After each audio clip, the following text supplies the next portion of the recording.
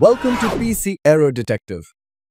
In today's video, we'll show you how to reset Windows security on Windows 10 step by step.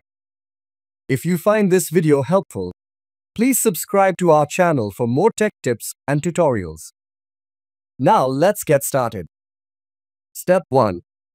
First, click on the search box at the bottom left of your screen and type Windows Security. Step 2. When you see Windows Security in the search results, right-click on it. Next, click on App Settings.